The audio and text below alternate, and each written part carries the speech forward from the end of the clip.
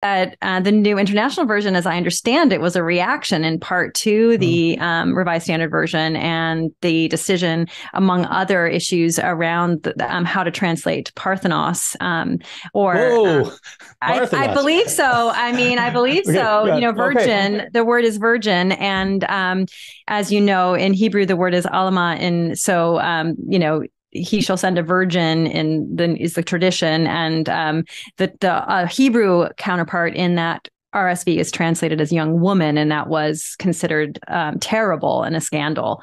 Okay, wait, now, hold on a second. Let's get into that because I was going to get into that later, but let's get into it now because it's going to get to why you need translation. So, but I mean, okay, so you're talking about a passage in the book of Isaiah. So in Yes, Isaiah 7, exactly, that is exactly. important, always important around Christmas time because a virgin shall conceive and bear a son, and that's how Yes, it's quoted. And I in the King James version, I don't remember the exact quote, but Isaiah 7:14 says something that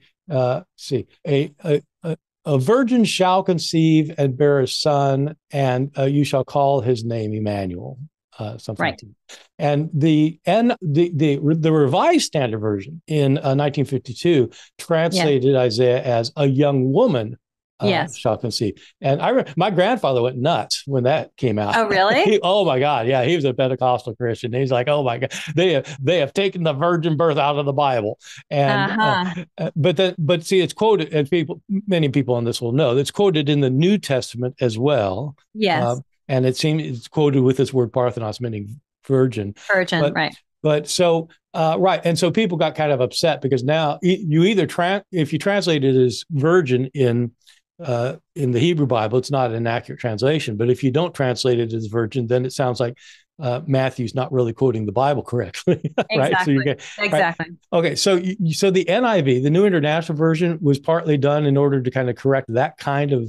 That kind of change, exactly. That it's my understanding. I mean, I Yes. wasn't on that committee, but my understanding from reading some of the historiography around it that was why. And as you probably know, the Revised Standard Version was received by President Truman, on the steps of the Oh. Capitol building. I think the Capitol building, if that's right. And so there was a big hoopla about it, and the American participation in that translation was really important. And the sort of arrival of American New Testament scholarship in the post-war period, I think, symbolized by that translation, as well as other work on the Greek New Testament that scholars were doing in the United States at that time, and really contributing to New Testament scholarship in a different way in the post-war period.